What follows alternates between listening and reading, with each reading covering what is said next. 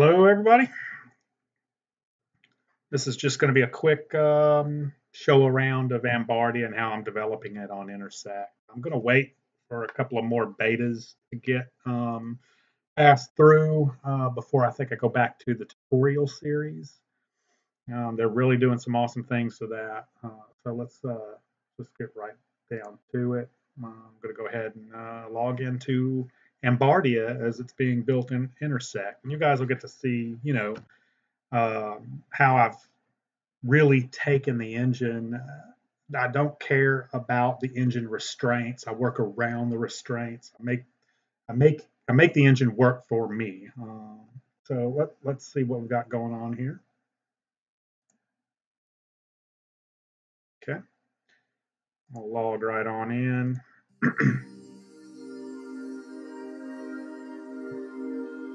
And we got a beautiful little world of Ambardia here. This is the start island. Let's see, I'll go ahead and fill this master volume a little bit. Okay, I think that should be a lot better. So the day-night cycle is just fantastic. Really loving the day-night cycle. My lighting, I'm going to take this even further. I'm going to end up making these animated globes, different colors, kind of like a spinning magical kind of thing. I've done a little bit of that with a portal here. Very excited how that's working out. My lamps are glowing good. Let's see here. So yeah, let me give you a little tour here. This is our portal here. Now, this is my test quest guy. I've been testing the new quest system lately. Click on this. You should pop up a quest. Here, we'll go to our quest editor, our quest dialog here. I've got the Orb of Power. I'm working on that one. That's going to be the main quest where you go get an item to get off this island. Every area of my world requires you to finish a quest to be able to move on to the next area of the world, which is really kind of cool. You can drag these things around, which are great. I customize everything. So we'll go back. We've got the test quest here. We'll abandon it and start it over. So it should start over. Boom. There we go. The test quest option. This is the window for the test quest. Decline doesn't seem to work exactly. I'm not sure what's up with that. I think somebody's mentioned it in the forums. They'll get it fixed. Hit accept. When you go on here, then it will show that you've got the test quest is yellow. That means it's in progress. The Orb of Power hasn't been started yet because I don't even have a starter NPC yet to get that going. But we can see here that in our test quest, our tasks are to kill 2 rabbits. So let's go do that. Let's go see how our test quest is. And as you can see, day has come up now. You can see everything real nice. The lamps have seemingly gone off. Get in here. Let's kill us some rabbits. Boom. Test quest completed. So I only killed 1. I'll have to go in there and mess with the editor to see what's going on with the with that. But completed description. Quest completed description. I haven't put any descriptions in it or anything. So that's cool. So we finished that quest. I don't know what we got. We'll get much more involved with that at a later date. That again was just a quick test of the quest systems. I got my shop guy here. He's cool. Get in here, buy you some items. Where you can buy your dark items. I don't have a whole lot of stuff going on right now. Pickaxe and stuff. Let me see what I've got in my inventory. So in my inventory, I've got a fishing pole, blue pearl, fish. I've got some fish, God's sword. The cool thing. There, you guys want to see me fish? Let's go fish. I need to get my fishing pole on the paper doll. I don't have my paper dolls all set up yet either. So here you just hit it. Oh yeah, with the new combat system, also with your quest, your skill resources. I'm gonna have to work on that too to get them. That's taking way too long to get that complete that skill there. All right, and I didn't get a fish that time, but sometimes I'll catch a fish like these guys right here. Let's move on up. Oh, let's go to mining. Mining is much more exciting. We just got mining set up. And we're going to go into the editor too. I'm going to show you some things that I've been doing in the editor. It would be nice if you could just hold the button down and continue instead of having to constantly click. You probably can't even hear me because I have to click so much. In the old Ambardia game, people used to complain about how sore their fingers would get. It'd be nice if they could keep that in mind so that we can kind of save our fingers. You put a lamppost or something here, really dark in the mining area. But yeah, so I got to go in and adjust the weapon power or the item power, tool power for this thing. So that takes a while. There we go. And there we go. And I picked up some gold, I think. I don't have them set for ores or anything yet. Got my bank down here. Let's re-equip my god sword. I got my paper doll for my god sword set up. Nothing else. Boom, bank. You get all kind of various different things and stuff. The hatchet is cool. That works. Let's see. Let's go in here and get our hatchet. Okay, equipped. So our hatchet's equipped. Let's go chop down a tree. The sword is set as my hatchet for right now too, as a paper doll. So no. Chopping down a tree, chopping down a tree, chopping down a happy tree. The tree was happy. The tree's not as happy anymore. And the tree is dead. There's some logs on the ground. I'll stand on them, pick them up. There we go. Now I got happy little tree logs in my description, my inventory here. So yeah, way cool. Now another thing I've been working on. Oh, by the way, when you're administrator, if you hold down your shift button and right-click your mouse, you'll warp around the map like this. Makes it easy for editing and stuff. Of course, if you're a regular player, you won't be able to do this, but it's very handy for getting around real quick. But anyway, I've started mapping the mainland of Ambardia. I haven't worked too much on the mainland because I want to make the island perfect. Like, if the island becomes perfect, everything else should become perfect, and I can really concentrate on remapping some stuff. So there we go. I'm on the mainland now. We could go cruising down. So I got my little globes glowing and everything. Looks great.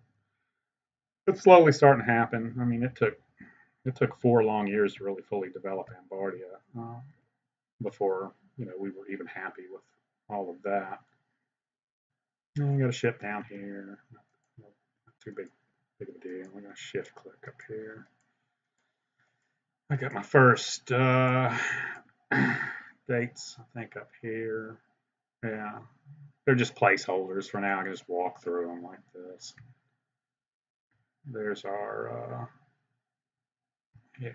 So anyway, that's Ambardia started off, and we are going to let's just go ahead and get out of here and go to the editor. I'll show you guys some of the cool stuff I've been doing in the editor.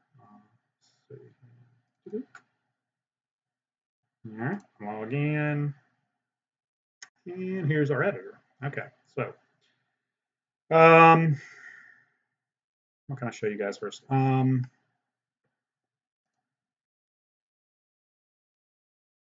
My resource editor. So here's the resources: alder wood cut, spruce cut, cedar cut. These are all just different skills you can do. At first, I didn't like there being so many skills. Like in woodcut, I would like for woodcut to have been all bunched up into one wood cutting skill as opposed to having to make it for each tree. But I actually, I think I like it better for each tree. Ultimately, it's a little more work. I got to make more tools, so forth, yada yada yada. But I don't know. It adds another dimension in the game. It's a skill-heavy game. So Ambardia always has been skill-heavy, quest-heavy game. People seem to like that. So why change up something people like? Something you should never do is change up something people like. If your players say they like that, keep it. If your players are constantly asking you about something they'd like to see, try to make it happen. Of course, keep balance in your game, but you really got to listen to your players. And I've got players out there playing right now. I've got people in Ambardia I've only got 2 people playing Ambardia right now. We had 5 people playing Ambardia earlier today. That's pretty awesome considering I'm running an older version, a more stable version of Ambardia EO. But what's great is that I'm going to port Ambardia right on over into Intersect, and I'm getting those players who are playing Ambardia right now live, the one that's actually an MMO. They're telling me things that are quirky about the game, things we can do to make Ambardia run smoother, and all that's going to be added into Intersect. So these guys are my testers, and I value them. You can see some of this action going on the Ambardia Facebook page if you happen to go there. Anyway, so not really, I just kind of wanted to show you guys some of the things you could do. Let me show you my tile sets. That's kind of exciting. You can drag your tiles to the right like this. My tiles. Another thing that JC told me was that you want to try to keep your tile dimensions square. So all my tiles are maxed out. I forgot what the maximum is, 512 by 512 or something. Mine might be 12 something by 12 something. But you don't want tile sets that are 300 by 1200, or you want to keep your tile sets in nice even squares. And they lay that out. There's a place in the forums that explain that. But there is a maximum size for the tiles. If your tiles are huge, you're going to have huge problems. So you need to keep them down to a certain size. But it's great, I get in here. This is how I build all my islands right here. I don't like auto tiles. I hate auto tiles. To me, are just a complete waste of time. I like more control. Might take a little longer to map, but I have more control of how I map. I want to use my own kind of custom tiles and stuff like that. Here's all the tiles I have so far. A lot of these tiles right here, they're tests. I'm slowly, like this right here, that's of course not going to be a publishable tile set. It's just something I'm working on. Some of them are really cool. Portal Castle set. This is one I'm slowly working on to get the portals and lights and stuff set up. It looks more like Castle Amber, and these are cool. Again, I am having a blast working on in the Intersect game engine. It's just really proven to be an easy engine to port over all my graphics, to get my animations and everything to work. I'm really excited about where Intersect is going. I have no doubt that it's going to far surpass the Eclipse versions, the EO versions, whatever. But this is going to move on to be a real game changer. This weekend, I've tried several times in the past years to purchase free 2dgamemaker.com, and for some reason it's always been parked or something. I just happened to be up the other night at 3 in the morning and just checked it, and lo and behold, I have purchased free 2dgamemaker.com. I plan on making a huge portal for old school type 2D game enthusiasts. Even Unity has come out with a part of their game engine where you can create a whole game in 2D. The whole love of, back to the original. The 3D stuff is really great. And by the way, I own free 3D Game Maker too. But I'm way dedicated to 2D stuff.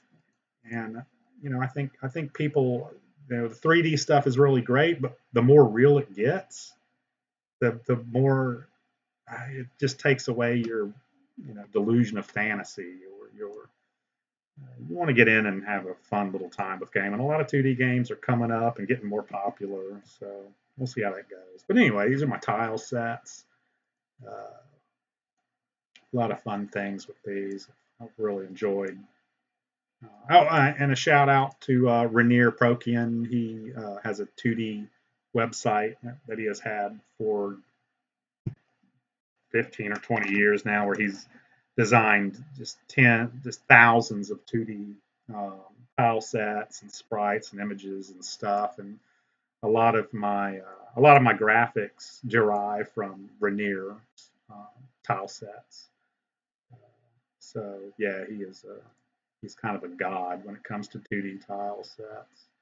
But yeah, that's about it. I don't want to waste too much time babbling. We'll come out with something else. Maybe I'll do a short video, and when I get ready to make a new quest or something like that, I'll run through it just kind of live like this. And I'm thinking about maybe trying to do the Twitch thing, but I don't know. We'll see how it goes. Well, hope you guys have a good night, and